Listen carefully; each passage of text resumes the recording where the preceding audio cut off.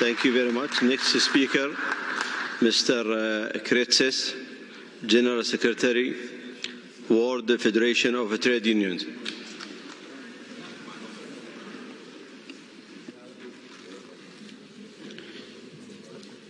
Thank you, Mr. Chairman.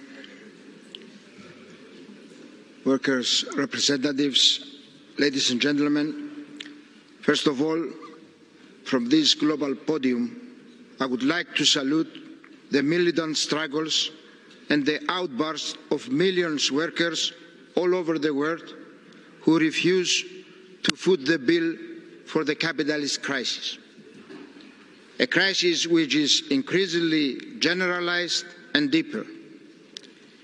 World peace is dangerously threatened, not for the human rights, as some would have us believe, but because of imperialistic, geopolitical and economic interests.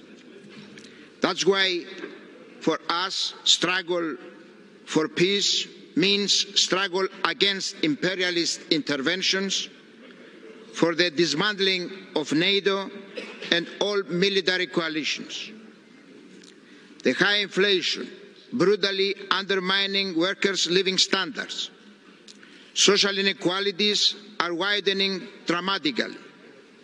The right to organize and collective bargaining is under attack. The pandemic has been used to launch new attacks on democratic and trade union freedoms.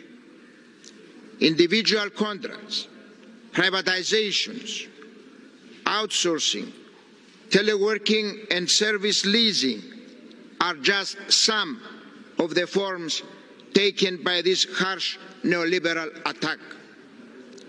We have carefully read the Director General's report.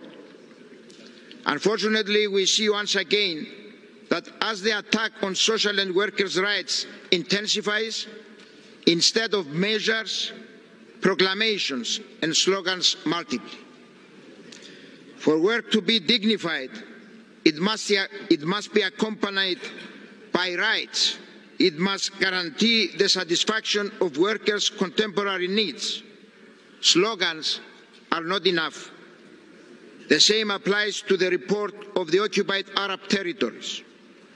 The findings, violation of Palestine's national, political, social and workers' rights, black labour, colonization. But what is the reaction? What is the intervention?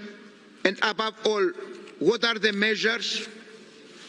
WFTU denounces the imperialist policy of double standards and selective sanctions and economic wars, denounces the blockade of Cuba. For some countries, violations are deliberately uncovered in order to impose draconian sanctions. For others, like Israel, international organizations remain silent or limit themselves to reports and findings. I'm coming now to another issue that concerns pluralism and the democratic functioning of the ILO itself. I speak on behalf of over 105 million members from 133 countries on every continent, whose voice is limited and marginalized by the undemocratic way of functioning of the ILO, and also because of the policy of arbitrary exclusions that many states apply. Chile, for example, for the second year in a row. There is not enough time to mention all the complaints, but as a rule, the exclusions concern WFTU affiliates. It is not and never will be acceptable for some to monopolize workers' representation without being entitled.